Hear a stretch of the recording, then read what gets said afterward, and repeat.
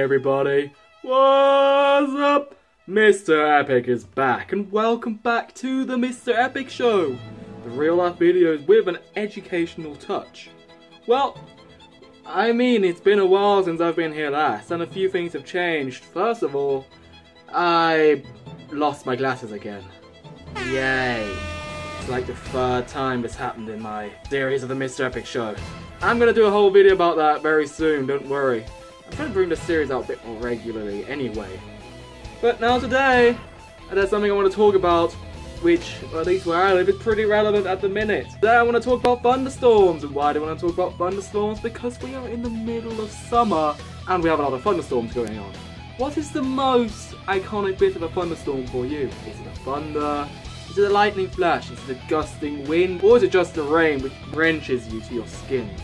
While you write that down in the comments, let me tell you a few little fun things about thunderstorms in general. Did you know that the lightning itself is actually created with the friction of the water droplets inside of a storm cloud? As they rub together, they create a huge amount of static energy, which has to be released in some way. A common myth is that the lightning bolt from the cloud actually travels down to the earth.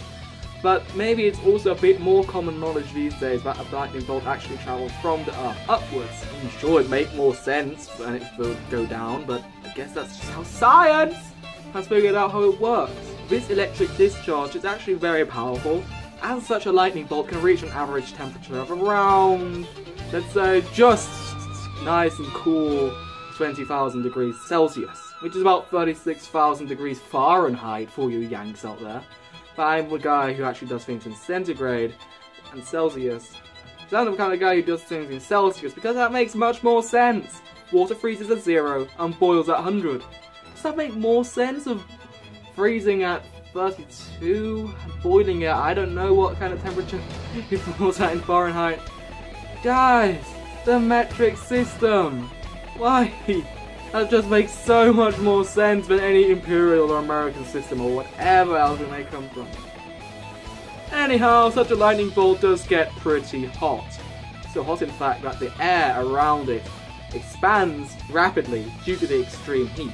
The rapid expansion of the air around the lightning bolt creates a kind of a shockwave, and this shockwave is what we hear as thunder.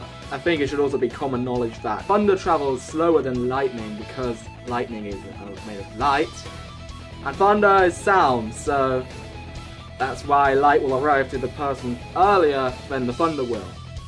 Probably pretty hard to hear thunder if you're further than 12 miles, or 20 kilometers, or 12 miles. Kilometers are supreme! Kilometers, man! Dude! Metric! Not imperial. I'm sure I can deal with miles better than with ounces, but, you know, metric system for the win! Now, I may be complaining about these summer storms we are having at the minute over here in Germany because, Jesus Christ, we had one like every 2 days the last 2 weeks. But back in 1703, there was a big storm. I'm not talking about like a hurricane storm because that's like a tropical storm, but I'm talking like a normal European kind of storm. It's just known as the Great Storm because it was so great. Anyhow, in 1703, that storm wreaked havoc in southern England. Back in the day, it managed to kill over 8,000 people, which is obviously probably due to the fact that the infrastructure back then wasn't as good as today. In fact, the infrastructure back then was so bad, or at least so damaged, well, I mean, it seems bad if it managed to get destroyed so badly. That storm was powerful enough to destroy ships which were moored in harbour, like blow them out of the water, literally blow them out of the water. 400 windmills were destroyed. I mean, if you want to harness the wind, you have to consider that wind maybe a bit faster than you should want it to be. So yeah, being a windmill in the storm is not a nice fate. And in the industrial London back in the day, over 2,000 chimneys were destroyed. I mean, Just imagine you're walking down the street, so yay! Happy day in London, and then boom! You get slammed by a chimney. That is not something I'd like to do. That's why people, when there's a big storm going on in your area, stay indoors. Or if you have a shelter, use a shelter. Otherwise you'll end like this little poor guy. Yeah. Poor guy. How do you know if you're actually in a storm or in just a slight gust of wind? Well, the official rating of a storm is when the storm picks up wind speed over 55 miles per hour. I'll just use miles per hour in this case, okay? I know metric system is awesome, but I can actually use miles per hour as well because I'm English and I live in Germany, so I learned both, more or less. So yeah, don't judge me. But metric system is still superior. Okay? Am I teaching you more about the metric system or am I teaching you about thunderstorms now? I have no clue. Anyhow, yeah. A storm is officially rated a storm when the winds exceed 56 miles per hour, which is a 10 on the Beaufort scale. And if it gets over 73 miles per hour, congratulations, you are in a hurricane. Yay, tropical storms are the best kind of storms after all.